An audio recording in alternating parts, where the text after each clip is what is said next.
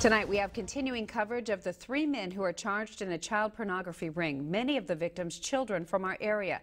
2 of the men were in court today. One of them, John Yoder, was a special education aide for Palm Springs Unified School District. News Channel 3's Galli was in the courtroom and traveled to Desert Hot Springs to speak with a parent who is convinced her son had contact with John Yoder.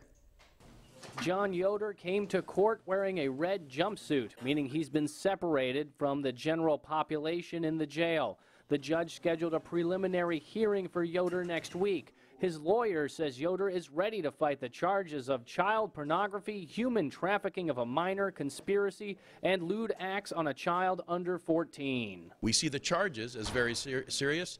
We see the evidence as almost not there. I mean, that's why we're pressing the case on the prelim. There has to be some evidence of every element of the charges, and frankly, so far I haven't seen it. His lawyer maintains Yoder is just a scapegoat for William Clyde Thompson, who faces prosecution in Nevada. Frankly, the people that were taking pictures of the boys were the people that were sort of sucking him in as a pawn or a dupe. So he was not the person taking the pictures. Mr. Thompson, who is being prosecuted in the Nevada courts, is the person who was taking the pictures and lying and manipulating Mr. Yoder. 29-year-old Erick Monsivais of Los Angeles also faced the judge. He's the 3rd alleged member of this suspected child porn ring. He waived his right to a speedy trial and will be back in court in 2 weeks.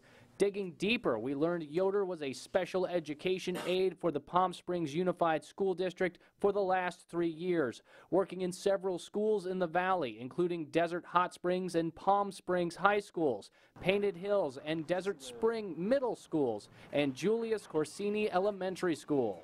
A parent that I talked to said that the administration told her that John Yoder had been a one-on-one aide with a student at John Corsini Elementary School at least one time, and he had been on the campus at least 8 other times.